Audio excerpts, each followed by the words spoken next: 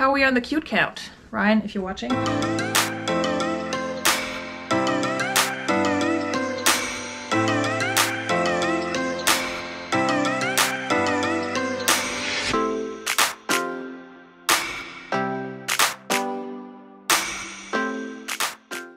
Hi friends, and welcome back to my channel. My name is Veronika, if you're new here, or Veronika mit K, which is Veronika with a K, it's because I'm German. And I'm a part-time reseller. I sell primarily women's pre-owned clothing on Poshmark, eBay, and Mercari.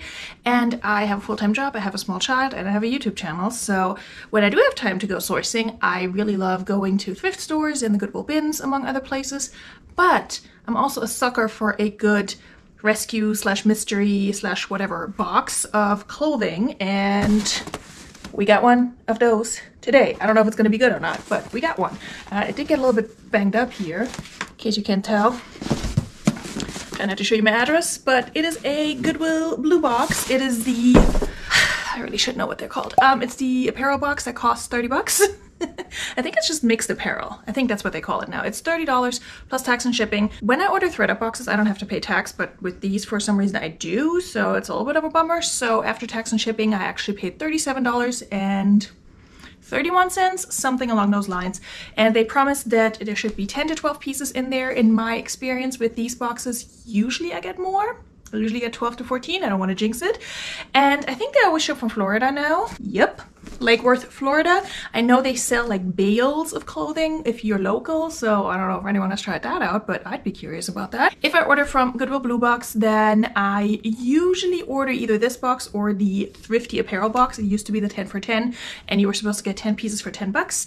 They changed it to Thrifty Apparel Box, and now it's 15 bucks plus shipping. And this time I actually bought them on a Wednesday. Usually they come out on Fridays at 6 p.m. Eastern on the dot, and they sell out super fast. Although I feel like they're either supplying more boxes or the hype has died down a little bit, because I've been able to get boxes like well after 6 o'clock lately whenever I do try and get them, which is not all the time. So they send you these text messages to kind of create a sense of urgency, and they send me a text on a Wednesday. It's like midweek restock, yay!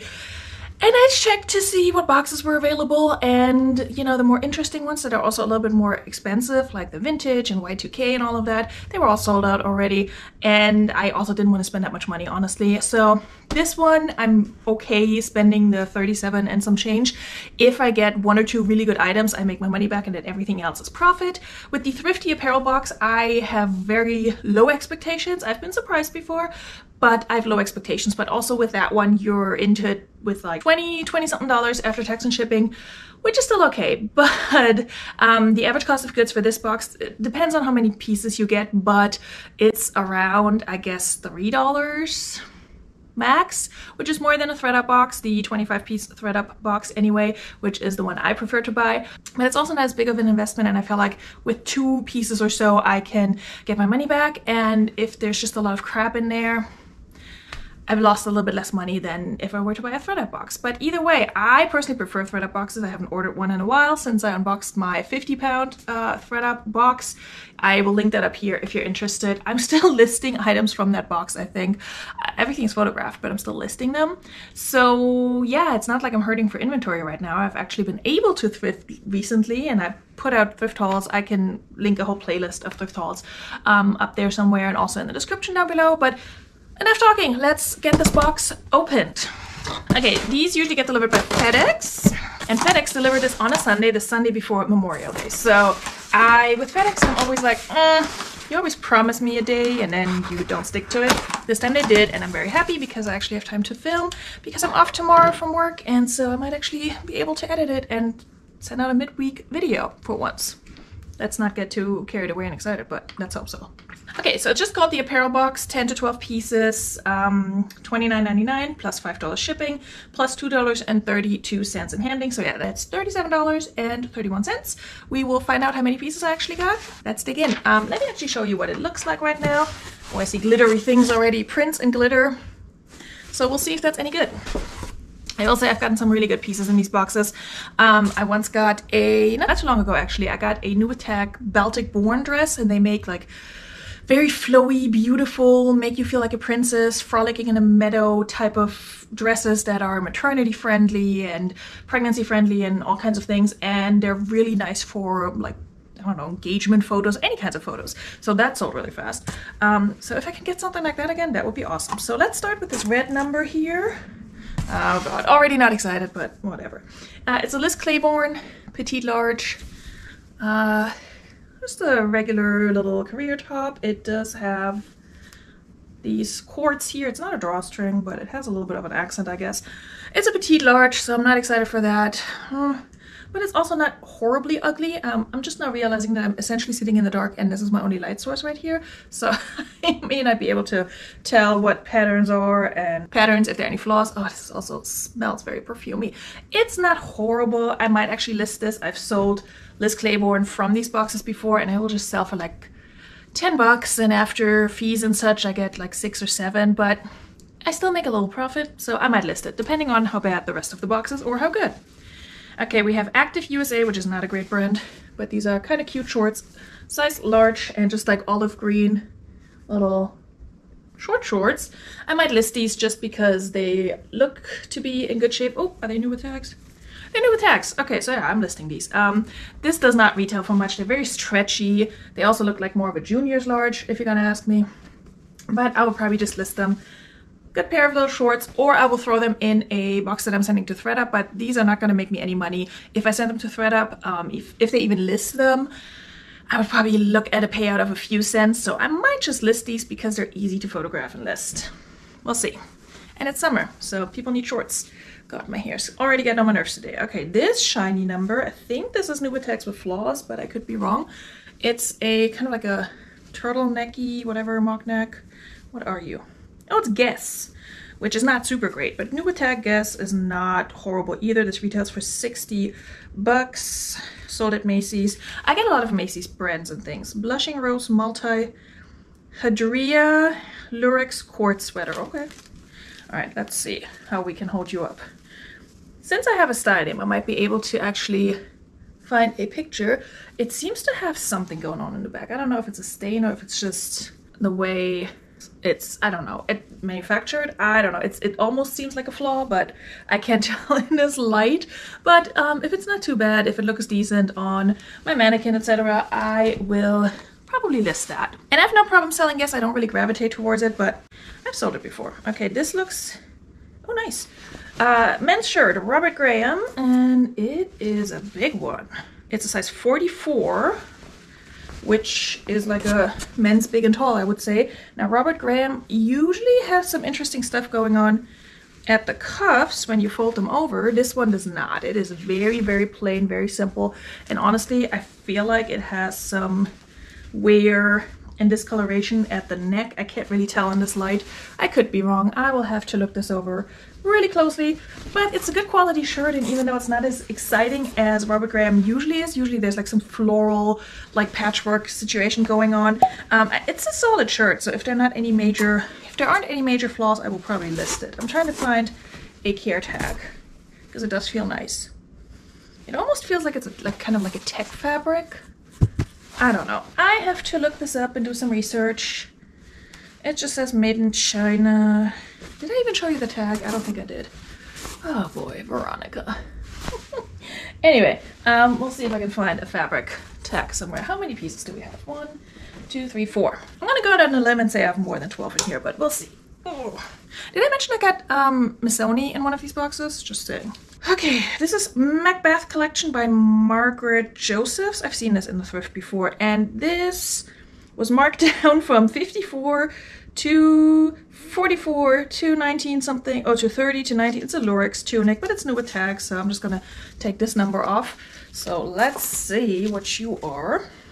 Okay, this is kind of cute. I can see this being like a cover-up, like almost resort wear for the summer. Why not? I mean, it has like tassels. This I can probably sell, probably not for much, but I can sell this, and it's new with tags, which is always nice. It is a size small. I would say this could fit to up to a medium, depending on how loose fitting you like your clothing. So we're at 5, I believe. This looks like sleepwear or another Robert Graham shirt. Let's find out. Oh, okay, I think this is good. I'm not sure, but I think it's good, but I already like the name. Psycho Bunny, we like that. I think this is a good brand, but I'm not sure. I have to do research and either put like a voiceover in or something. but it's a pretty large shirt. What size are you? Extra, extra large. Should have looked. In this light blue with the pattern, which I always forget the name of this pattern. I don't know. You let me know in the comments. It's short sleeved. I don't know if it's a men's or a women's, to be honest. I think it's a women's, but I'm not sure. There is something going on with the buttons, but that might just be what this brand does. The bottom button has pink yarn and the rest of them just normal white or ivory. But because those are the colors that are also in their logo, that might just be what they do. I don't know. Kind of like Spanx jeans have that little red piece of hardware. I never remember what it's called. It's not a grommet, but it's not a button either. But on the back pocket, Spanx always have one that's red. So maybe that's their thing. Psycho Bunny, made in Peru. Psycho Bunny by Robert Godley. I'm gonna say this is something good, or at least decent. If it's not, it's at least fun to list based on the name. Style is so-so. Okay, we have something scalloped, New Attacks Gap. Doesn't have a price, but okay. Size 4 Gap dress. This burnt orange dress. Oh, it's cute. It's fit and flare, scalloped sleeves, short sleeves. Oh, it has pockets. It has pockets, y'all. Okay, I can sell a dress with pockets. I don't know for how much, but I can sell her. So this is very cute. I mean, I'm not a fan of the orange, but it's cute. How are we on the cute count? Ryan, if you're watching, I need to count also my pieces. 2, 4, 6, 7. Okay, we're on 7. Yeah, maybe 11 or 12 in there. Okay, this feels vintagey. Okay, and I'm gonna say it is vintage. Ooh, okay. Vintage in retail height. It's a wool dress by Episode, made in Hong Kong, size US 4. This is the whole tag situation in this number. Zipper has a little bit of velvet, and it has a vintage price tag for $160. Interesting. It's just a little black dress, a little black vintage dress. Vintage size 4, which I'm gonna say looks pretty close to a modern size 4. Yeah, maybe more of a modern size 2, I don't know. But, the more you know. I can show you the tag too, the price tag. $160. Is this visible? I don't even know. So yeah, interesting. So that's number 8. Number 9. Oh, Columbia, okay. Columbia men's medium sweater in olive green. Okay, has a little bit of an accent up here, like a mixed knit sort of situation. I mean, if it doesn't sell for me in the fall, I can probably send this to the Real if they still accept Columbia. However, they just changed the whole payout system to where I think they pay you 20% of what the item sells for if it's under 50 bucks. And most of my items that I would send would be under 50 bucks. So I'm like, not sure I want to mess around with that anymore, the Real. This is 100% cotton, Columbia. You probably know the Columbia tag. It also has like this little tag, the little Columbia symbol in the back. It's not cute. It's a men's sweater, but it's a nice, decent sweater.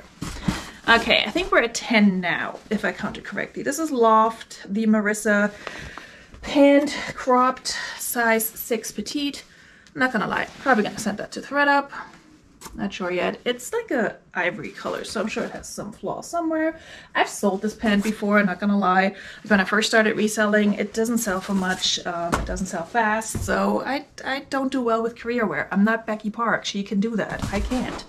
Anyway, if I count it right, we're gonna be at 12. So this is number 11, and then there's one more thing, another new with tags. I do like that. This, the Goodwill BlueBox, a lot of times I get new with tag items. They're not the most exciting ones, but they know with tags, so that's nice. They do have flaws sometimes, though, I will say that. So this is a New York & Company, which you can probably not see, but this one might be easier. It's the 7th Avenue line, size small. That's a bummer, because I really like this brand. The retails for 40 bucks. Just a little blouse. I can't tell if it's gray or green. Greenish gray. I don't know. Little blouse, chiffon blouse, Korea top. I'll probably list that. I've sold these before when I would get them in these boxes. Okay, we got another Psycho Bunny, so I really hope this is a good brand. Okay, this one says established 2005, so I'm confused. But anyway, this is a Psycho Bunny men's shirt. Okay, if this is not worth anything, I will totally keep that. How cool is that? Honestly, I like this brand, even if it's not worth anything, but I feel like it is. And this is Pima cotton, 100% Pima cotton, size 8. So that's interesting. I feel like a men's size would not be a size 8. That would be like a medium. So usually number sizing is women's, but this does not strike me as a women's size 8. But maybe it's supposed to be like oversized. I have no idea. I will do some research. It does have a little pocket here. I'll do some research. This seems to be in really good condition too, so we shall see. This actually looks like it's about the same size as the other one. That is a size, what was it, extra, extra large. But that's all she wrote. That's the box. I'm pretty happy with that. Where's my phone? I'm gonna look up the Psycho Bunny right now. Look at the soles on it. Whoa. Nuh-uh. Not in a million years. Oh, this is a bundle of multiple. Okay, I was about to say, somebody had this for like, sold for, I don't know if you can see that, $210, but it's 1, 2, 3, 4 shirts, which is still good. I cannot tell what it says. It says small 4, medium 5, large 1. So, okay, maybe this was like a wholesale thing? I don't know. Anyway, their tops otherwise go for about 18 to 25. Their new with tax pajama pants go for more. 30 bucks, 19, 21. Okay, but either way, if I pay like $3 for that or less, actually, maybe. No, $3.